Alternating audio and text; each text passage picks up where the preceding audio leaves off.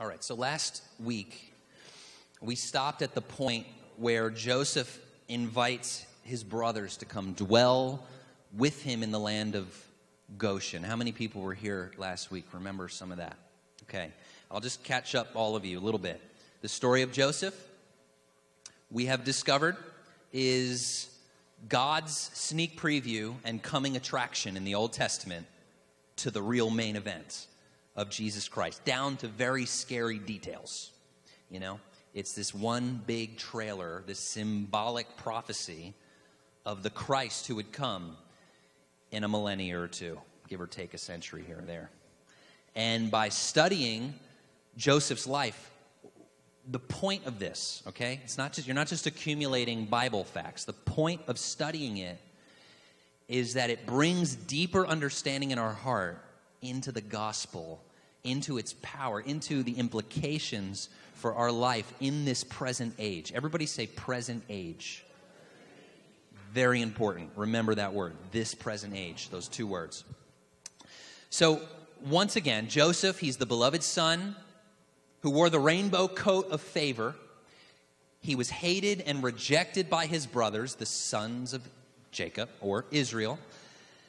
He was beaten and cast down, but he rose. He rose from the pit to the highest place of authority in all of Egypt, and right next to Pharaoh. But what we have been especially focusing on is the point when Joseph meets his brothers again, after rising to this place of authority. They come to him during a time of incredible famine to buy bread, but they don't recognize their brother at first. Joseph hides his identity from them, and he puts on this Egyptian disguise, and at one point he even throws his brothers into prison. But on the third day, he releases them from prison. And then after that, after some more interactions with him, and then where they still think he's scary and harsh and that he's going to punish them, Joseph finally takes off the disguise. And he makes himself known to them, and he reveals that all along he had a plan to bless them. He reveals his love for them. And he says that even his own suffering at their hands was for a purpose. It was to save them and the whole world around them from the severe famine that was to come. And so that is the gospel, to say it for about the 9,000th time. This is what happened between humanity and God. There was a time, and for some, they're still stuck, imprisoned into this time. There was a time that we imagined God to be like the gods of this world. It was this Egyptian veil over our own eyes to keep us from seeing the full light and glory of God. So there's a picture of this, another little parable picture in the Old Testament. Some of you might remember when Moses saw the backside of God's glory, right? He didn't see God's face. God did not allow Moses to see his full face because Moses represented the law. And the law does not reveal the true face of God. The law served a purpose. It was a tutor. It was this big cosmic lesson to teach us that we couldn't figure this thing out on our own. Our independent ways, our self-effort, and that false identity that we had taken on, all of it just leads to death.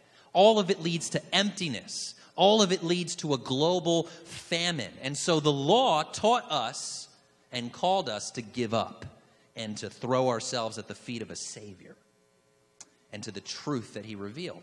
So in Christ, the truth of God's face came forth. That is what Joseph represents. In Christ, we learn that agape love is at the center of everything. Every judgment, every act of passion in God is rooted in a redeeming and a forgiving love. A love that all along, it turns out, was never keeping a record of humanity's wrongs. Think about that. It is spelled out clearly in 2 Corinthians 5. God was not counting men's sins against them. Do you realize the weight of that statement? But we didn't see this truth until Christ came to reveal it, to demonstrate it. So Christ revealed a love that all along was plotting and planning our blessing. Just like we saw Joseph. Remember, he was secretly blessing his brothers, even when they didn't know who he was and they thought he was against them. Joseph was actually for them, but they were imprisoned in their own guilt and in fear. Just like all of humanity was imprisoned, not seeing the truth of God's heart. So, this is a stunning picture of the gospel. And what we found last week is that once we behold the face of our Father and his love toward us, and once we behold the face of our brother, Jesus, and his embrace of us, it is then that we are called to draw near. And what does that mean but to embrace that love in the deepest places within us? That's what happened with Joseph's brothers. After revealing his face, he asked them to come near.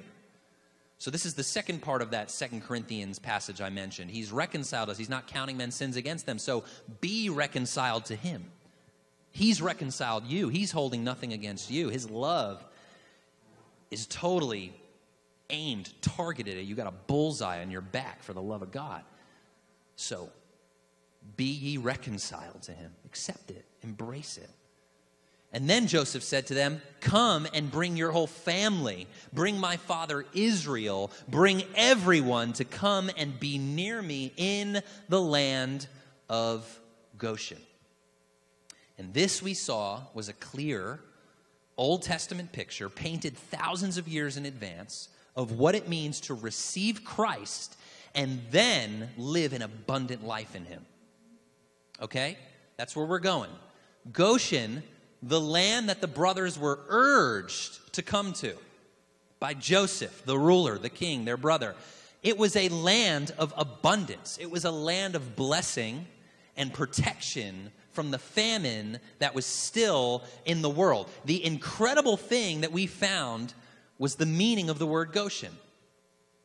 This land of blessing. We found out that the literal meaning of Goshen is drawing near. That's what the word means. So Goshen, New York is about an hour from here, right? It's a biblical name. And it literally means to draw near. And it's from this context of Joseph and the intimacy between him and his brothers. Goshen represents the drawing near to the Father and to Jesus through the Holy Spirit, the whole Trinity. So, after this all happens, Joseph introduces his brothers to Pharaoh. I'm still catching you up here. Do you remember what Pharaoh represents? Yes, God.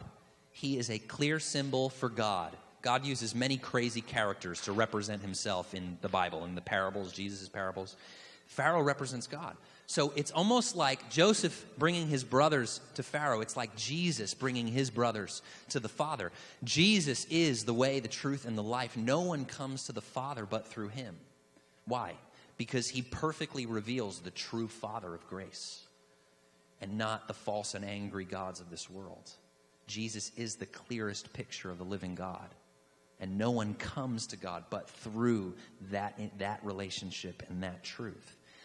So Joseph brings his brothers near to him, near to Pharaoh, and then he says, come and live in the land of drawing near.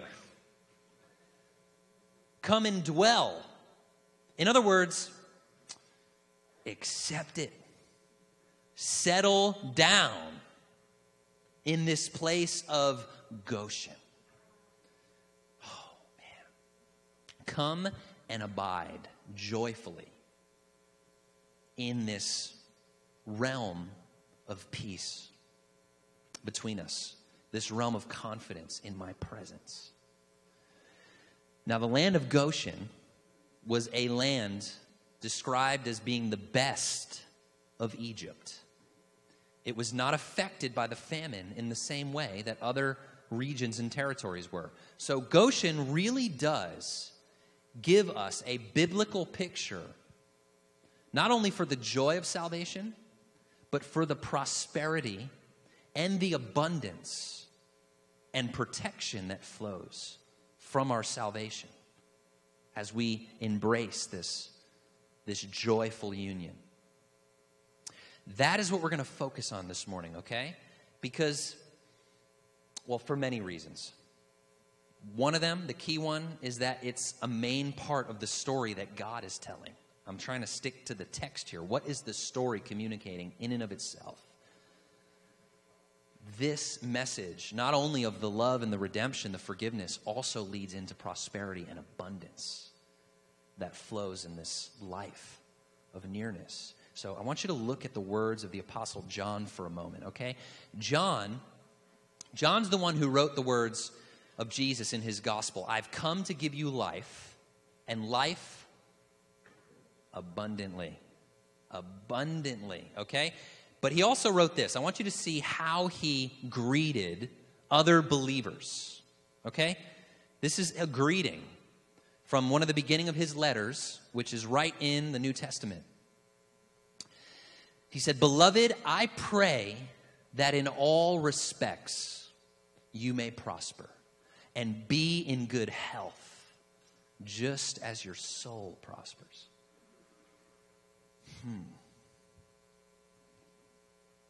I didn't say it, he said it. Yeah. So we've hit on this before, this idea, but we've got to go deeper in it in light of the story. And we're going to keep reading the story here. We can't skip over the implications of what's being communicated. If we accept the first half of Joseph's life, which I think everyone is very clear about, he was sold for pieces of silver, beaten, thrown in a pit, rose up to become Lord of all Egypt. That's literally what they call him. If we can accept that's a picture of the gospel, then we have to look at the second part of his life and the second part of him and his brothers together, because that is another parable of the gospel, saying that once you get the gospel, once you accept it, well, what does it look like to dwell in it and experience it? What this parable of Joseph's life reveals is that there is a abundant, a prosperous, a joyful life in our inheritance in the knowledge of Jesus and the Father through the Spirit. In that place of confidence in the Father's love, in the revelation of Christ's true identity, which, by the way, is a revelation of our identity, right? As his brothers and sisters. In all of those things, there is this abundance, this overcoming and overwhelming life. And it is abundance in all respects. First and foremost, in our souls. That's our inner life. That's the most important. But then also in our bodies, in our health, and in all other things in life, even the things we set our hands to. This is the implication of living in Goshen, which you're going to see more clearly, okay, as we continue through this. So without further ado, I want to read the next part of the story here. And this is continuing to build upon the revelation of Goshen. So I want to look at Genesis 45, starting in verse 10, which we started to get into last week, but we're going to read further, okay? So Joseph said to his brothers, "You shall live in the region of Goshen and be near me, you, your children, your grandchildren, your flocks and your herds, and all that you have." Now there it is right there, okay? May you prosper in all respects. In all things, may you be affected by this nearness to me, okay? I will provide for you there. I will provide for you in that place of nearness. Because 5 years of famine are still to come. Otherwise, you and your household and all who belong to you will become destitute. What is he saying? He's like, if you're not embracing this nearness, if you're choosing to stay in famine, you will be destitute. What is that implying? That's basically saying that even though there is a finished work Jesus accomplished, there is a full provision of protection. If we choose to stay in the lie, if we choose not to embrace the truth and stay out in the famine of this world, we can still become destitute, even though there is a person, a man, a God-man who sits at the storehouse of all bread. and provides for all our needs. But we can yet still become destitute even in that. Verse 12, you can see for yourselves, he continues to say to them. You can see for yourselves, and so can my brother Benjamin, that it is really I who am speaking to you. So he's trying to convince them here because they're still in disbelief. I mean, you think about this. 15 years later, meeting the guy that you threw into the pit is now Lord of Egypt, okay? It's hard. It's hard to believe. And let me tell you something. The gospel is crazy. I get it. I get that the stuff I say every Sunday is nuts, guys. I get that it's class A crazy. But Joseph pleads with them. He's like, look, guys, he's like rubbing the makeup off. Like, guys, look, it's me. Smile. Remember the family photo, this one?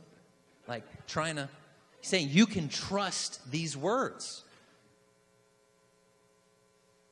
You know, sometimes we do. We hear the good news, and we doubt that it's really God speaking.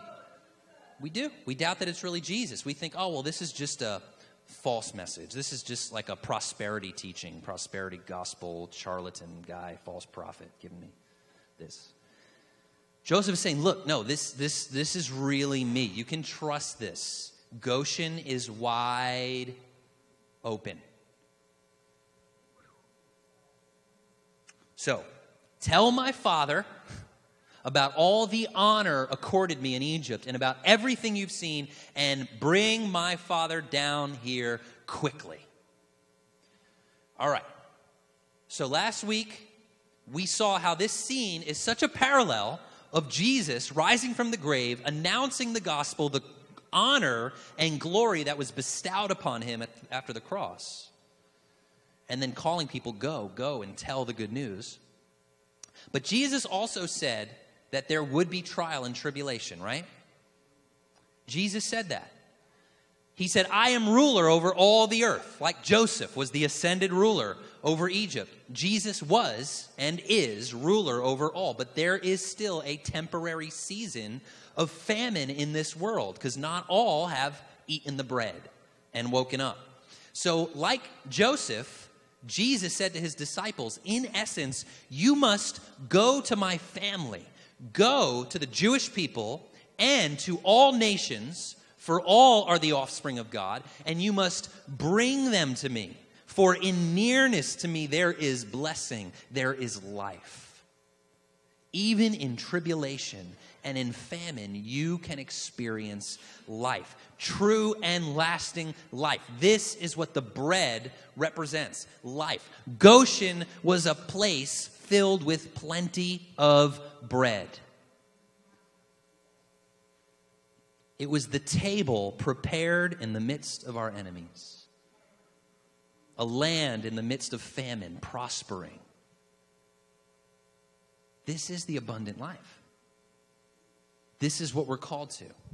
All right, look at the next verse here. Then he threw his arms around his brother Benjamin and wept. And Benjamin embraced him, weeping. And he kissed all his brothers and wept over them. Afterward, his brothers talked with him. And when the news reached Pharaoh's palace that Joseph's brothers had come, Pharaoh and all his officials were pleased. Pharaoh, again, he is a symbol for God. God is pleased with the reconciling work of Christ. God delights in it. And the work of Christ is that which embraces brothers. It brings lost family members home. And so here we find again that Benjamin is really a symbol for who? Us. Us. Let's keep going. Pharaoh, Jesus. Pharaoh said to Joseph, tell your brothers, do this. Load your animals and return to the land of Canaan. And bring your father and your families back to me. And I will give you the best of the land of Egypt. And you can enjoy the fat of the land.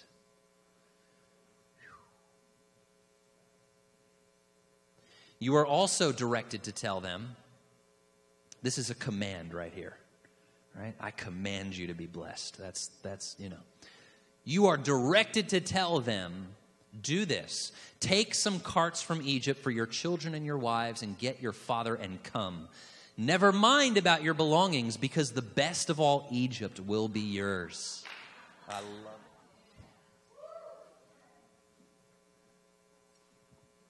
For all who believe, all who come near, Joseph says the best is already yours. I want to show you something that Jesus said, okay, in the New Testament. And I want you to see if you can't tell the parallel here, okay? What were those two words I asked you to say in the very beginning?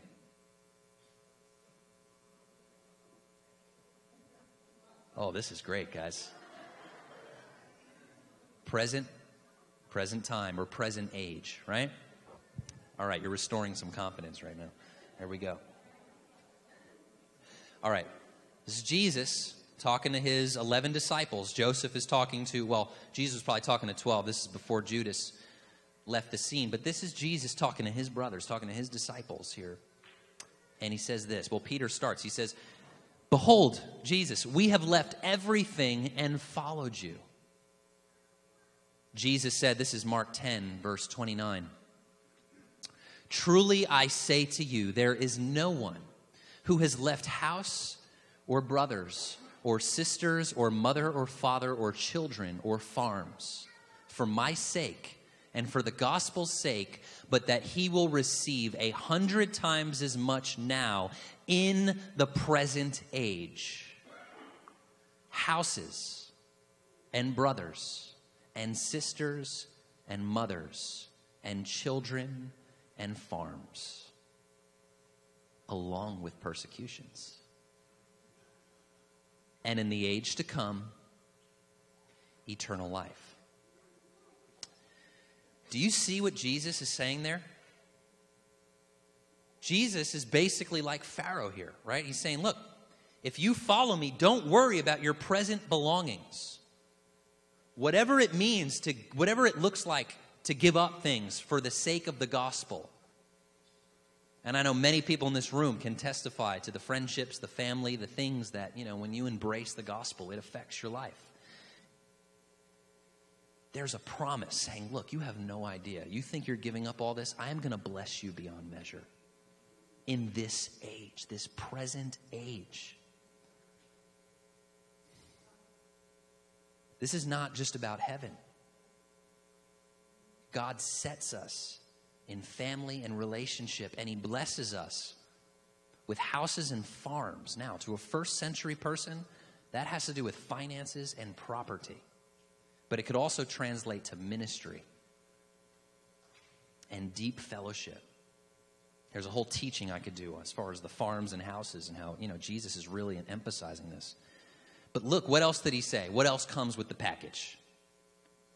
Persecution. Yeah.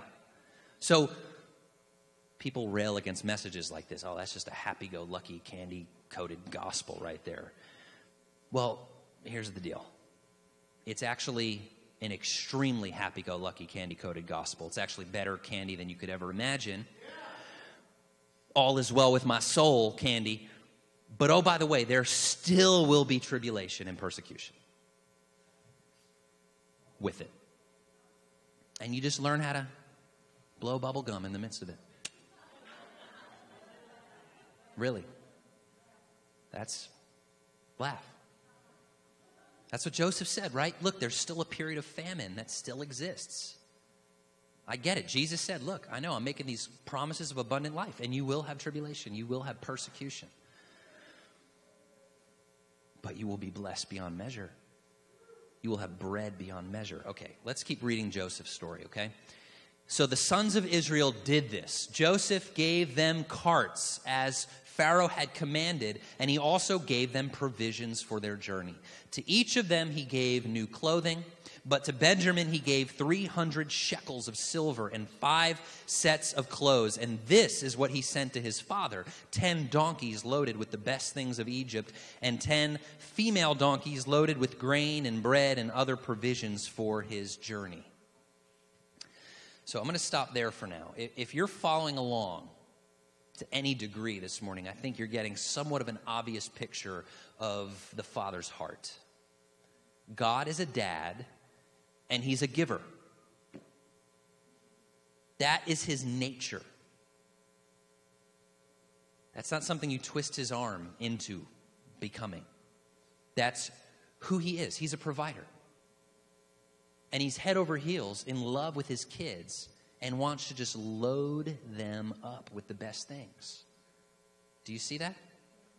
This isn't just special circumstances related to Joseph and his brothers. This is the gospel, okay? The 12 tribes, the 12 brothers are figureheads. They're representative for the whole nation and for all of us. David got this. David understood this. He's the one who wrote these words. Blessed be the Lord who daily loads us with benefits, the God of our salvation. This is who God is, like really. Now, with saying all of this, I need to make kind of a sobering statement here, okay?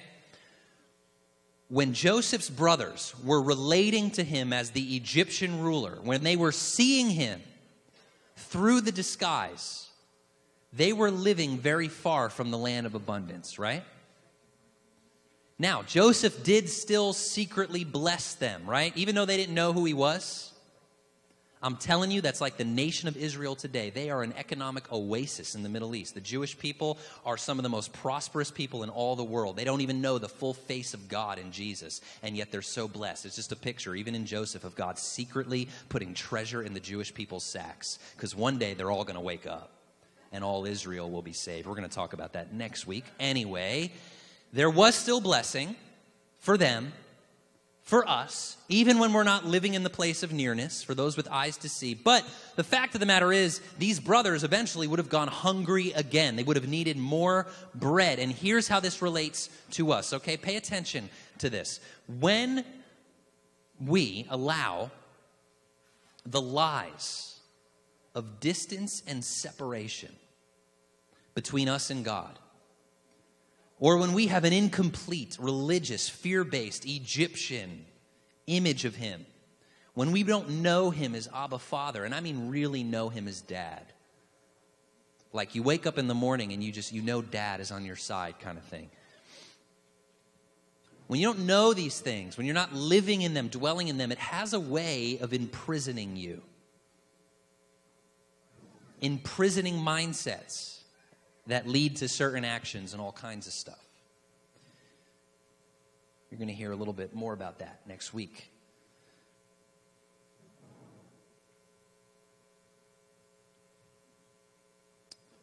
There are countless people today that have a veil over their eyes, and that keeps them in fear, which blocks them from blessing. Because in their hearts, they believe God is stingy, and they believe that he wants them to suffer, that he is the author of suffering instead of the redeemer in the midst of suffering. So this is sometimes called a religious or a poverty spirit. It's a way of thinking that looks at God as tight-fisted and who enjoys our impoverishment. They might not say it like that. They'll say, well, he impoverishes us for our good. But really, Dad, the sweet aroma of Dad is not in their hearts. Prodigal son Dad, that's what I'm talking about here. So, think about the obvious portrait of Christ that the story of Joseph is giving us. It's a picture, it's a portrait not only of forgiveness, which is a foundational part of the gospel, it is also about a permanent nearness and an abundance that flows from that. This is why David also wrote these words in Psalm 103, okay? We've all heard this before. Bless the Lord, O my soul, and all that is within me, bless his holy name. Bless the Lord, O my soul, and forget not all his benefits. Remember, he daily loads us with those things?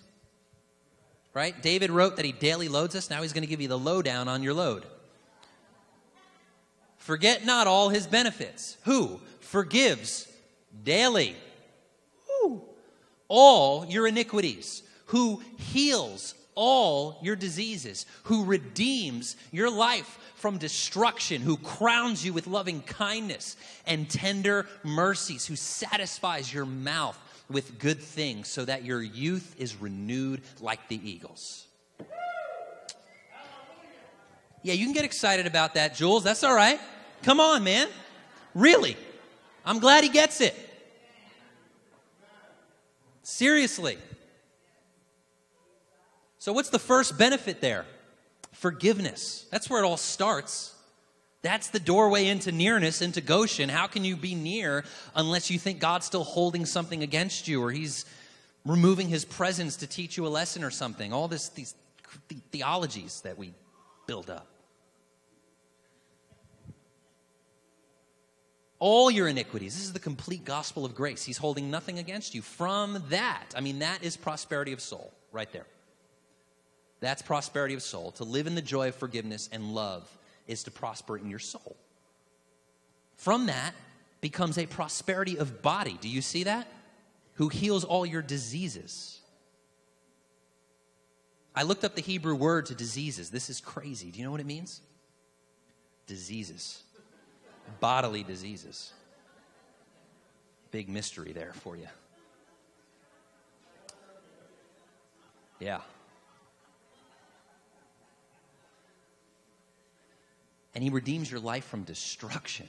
How many of us live in a fear? I will raise my hand. I fall into this. How many of us live in a fear all the time that things are just going to get destroyed and not work out? We might not say it like that, but that is one of the number one things behind our anxieties. It's this fear that all will not be well. He redeems your life from destruction, daily loading you with that benefit. And he fills your mouth with good things. So, here's a question for you guys, okay?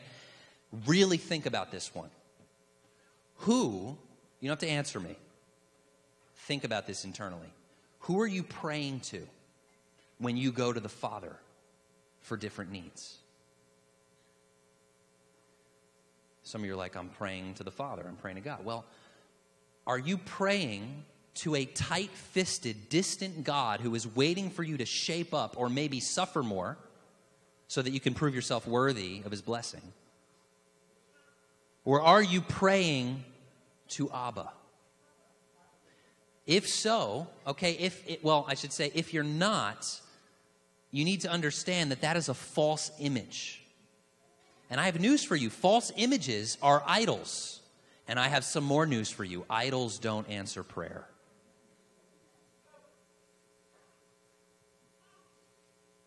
Now look, I'm not saying the real God, your Father, doesn't hear you when you pray, even if you have a false image of him, but you have to understand something at some basic level here. He is more interested in you waking up and prospering in your soul, drawing near in confidence and grace, than he is giving you certain blessings you pray for or want.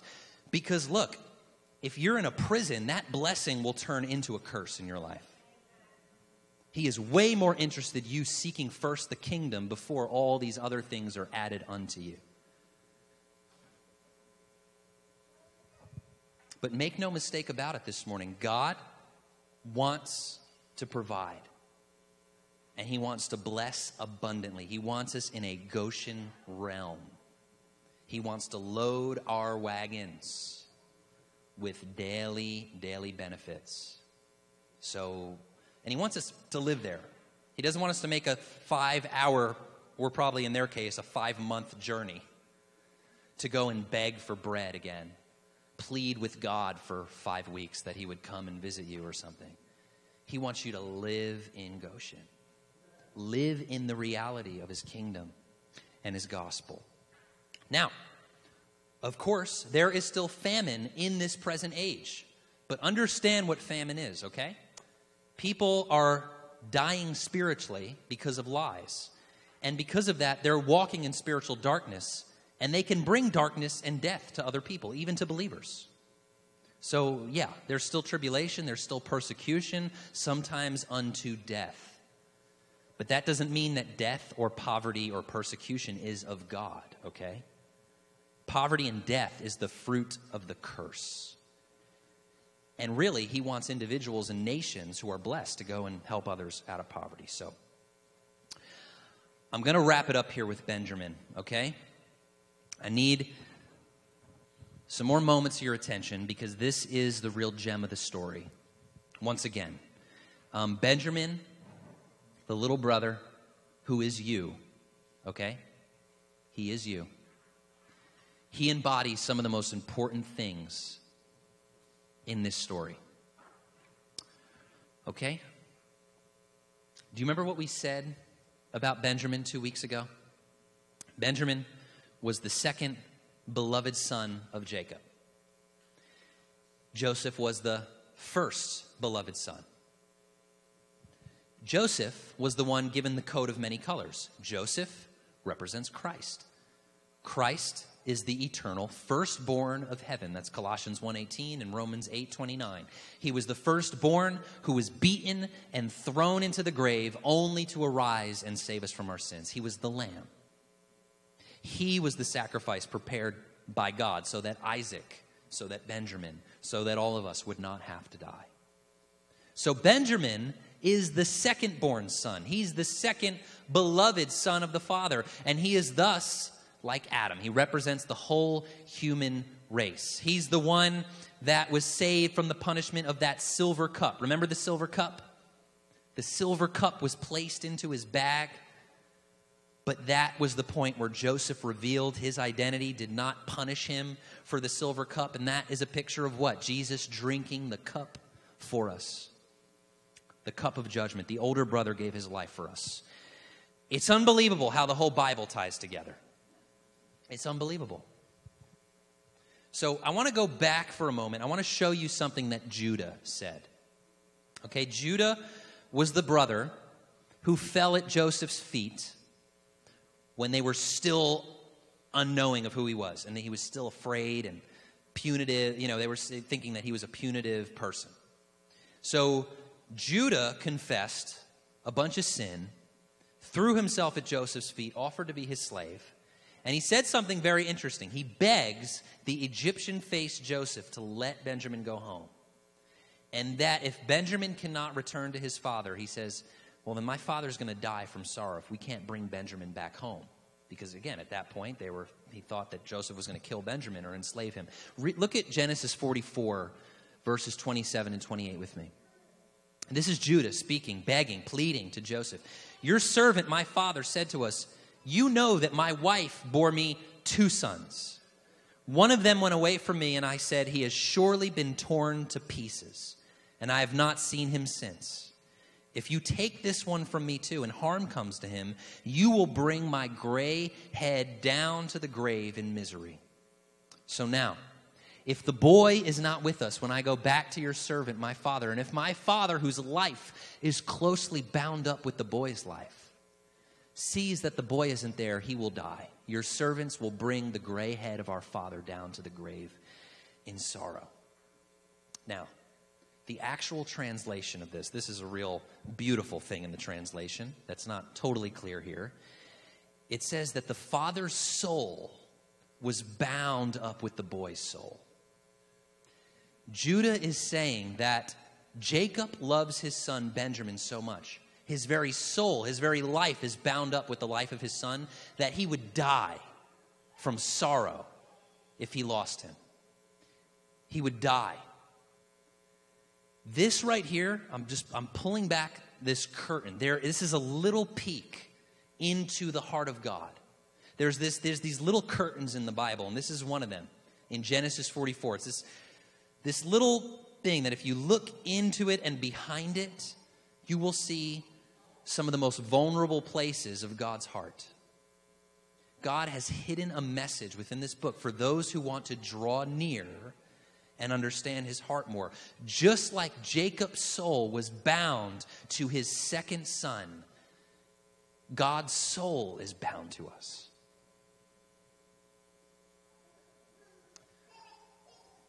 I wish I had the language for this. He is so united to us as his image and likeness, his very children. His love is so tied to us that God could not bear to see us lost. So he sent the firstborn son, we were made in the image of the firstborn son, our older brother, and he sent him to save the younger children. It's almost insinuating that, like, if we die, God dies. But therein lies the gospel. Because guess what? God did die with us in Christ. But the good news is, death can't hold him down. So his death overcame death. And he brought his second son home to him through Christ. I can barely take this stuff, you know? Really. Like, it's just beyond words. It's beyond words. If you let this soak in, I don't know. So, anyway, in this passage, Joseph embraces Benjamin, right? His younger brother. To totally belabor the point here, we are the younger siblings of Christ, and Christ has embraced us all with his love. He has kissed us. Look at that scripture again. And he kissed all his brothers. The kiss represents the word from the mouth of God. We have been kissed by the gospel. The gospel, the word of grace, is a kiss from God to the sons of Adam. Every last one of us. So what happens next? We'll finish this up here. He gives them new clothes. He gives Benjamin 5 sets of new clothes. Now, 5 is a number of grace here. All right? We skipped over a certain part a couple weeks ago purposefully when Joseph had the meal with his brothers. Everybody remember the meal? Had a meal with his brothers? It was before they knew who he was. But this happened during the meal. Look at this. Genesis 43. When portions were served to them from Joseph's table, Benjamin's portion was 5 times as much as everyone's else. So they feasted and they drank freely with him. Oh, I love that. That's our goal every Sunday, is to feast and drink freely with the Lord. Yeah, I love that.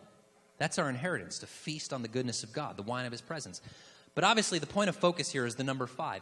Benjamin received 5 portions of food and later 5 sets of clothes, 5 being that number of grace. There's many other places where this shows up. This is about the extravagance of grace that's been given to us. And if anything, if you see anything from this morning, take this home to the bank. God is extravagant, and he wants us to know the over-the-top, crazy love and favor and provision that is centered on us.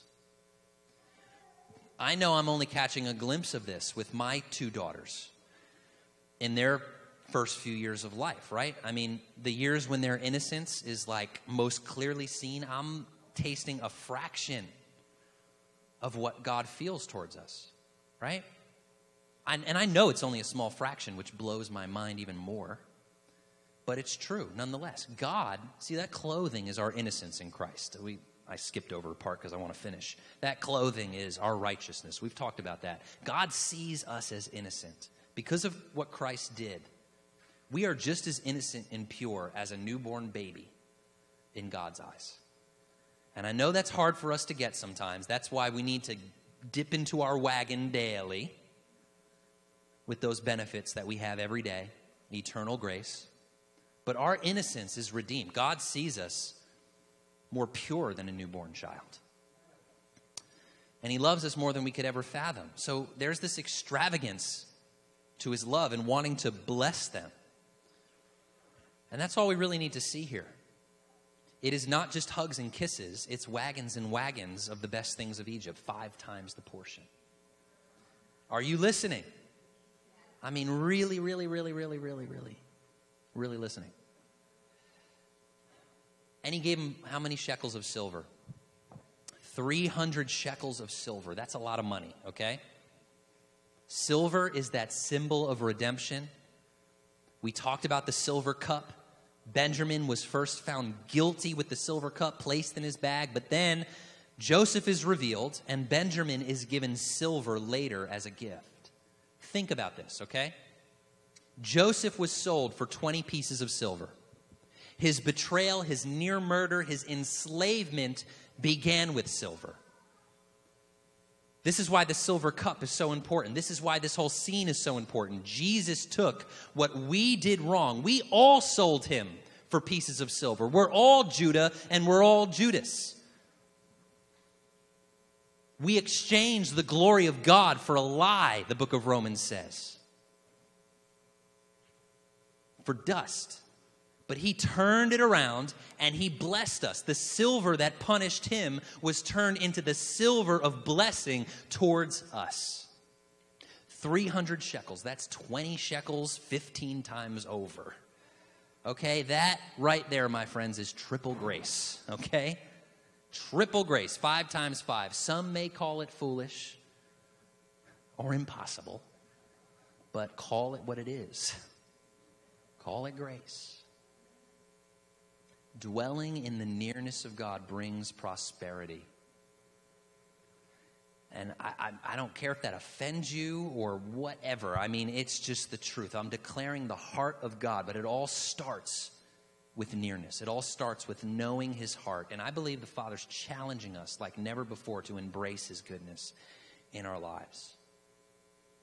So in 2 weeks, on 9/11, that Sunday, we will do the 7th and the final teaching of Joseph. We're going to take a break from it next week, but we will finish it up then, and it's an ending you will not want to miss because there are even more implications of the gospel in this story, and it's amazing because grace is amazing.